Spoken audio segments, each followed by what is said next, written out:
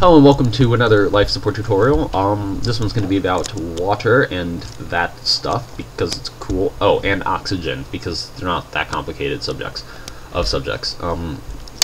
Right. So water heater. No, why would I start with the water heater? That doesn't make sense. Water pump. Right. So a water pump. What it is it takes energy and it produces water. So if you just, I'm just going to get a wind turbine here because these are really easy to use. And then we will link some stuff together, and then I'm going to get a water storage device because we want to store our water somewhere.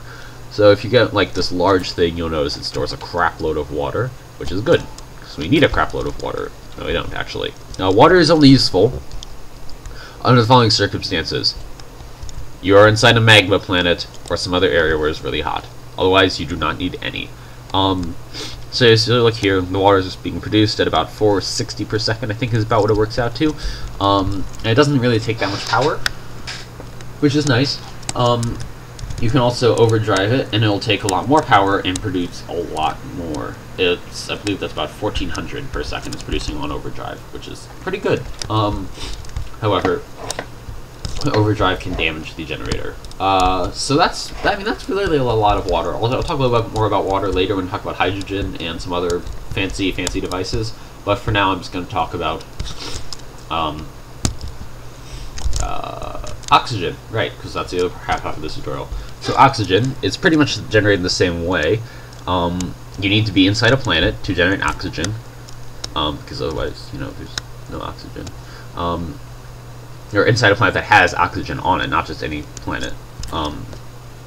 So if you link up the generator and the thing, and then you turn this on, you'll see we produce oxygen. That's all there is to producing oxygen. It's pretty easy.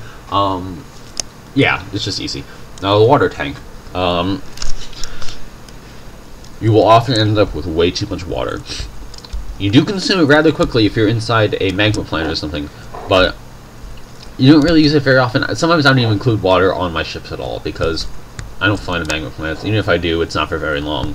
So I'm usually just fine if I just sort of swoop in because you do get the default like 40 seconds of coolant.